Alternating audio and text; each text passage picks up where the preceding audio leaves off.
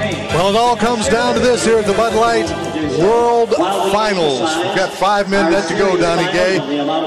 You talk about pressure. This is what it comes down to. The last 5 guys, great bulls. You're looking at Mark Cain on Tombstone. All right, now, this is a great match. The World Championship at stake here. It is at Clint stake. Bronger, holding the lead. Well, I think Adriano, if he was to win the average, and Clint buck off, he could win the world. So, but here's another guy with a chance. This bull Tombstone has not been ridden but one time this year, and that was to an 89-point score by Ty Murray.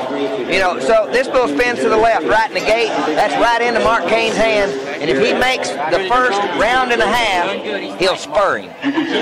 All the elements are there for this ride. He is just seconds away here on Tombstone. You didn't question that at all. I don't know if he'll spur him or not. It just sounds good to me. I'm pumped up. I want this guy to ride good. This bull came from Jack Ratchet down in Mansfield, Texas. Let's see if he'll buck the same. There's a round and a half. Now go ahead, do it, Mark. Get after him.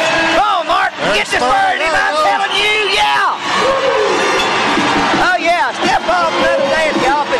If you don't like that, then you're not a bull rider. You're not a holy smoke, good ride.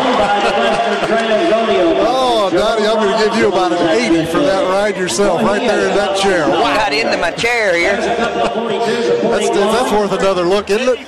83-point ride for Mark Cain. Well, I tell you, when it gets this good, you don't hear me bashing the judges or anything. Oh, my. See, he's in a little trouble. He goes to spurring right there. They're looking for anything to critique these guys. Might have been it, but great bull ride. 83 points for Mark Cain. See, when you said he was going to go to spurring, I was right there with you, Donnie, and he did. Mark Cain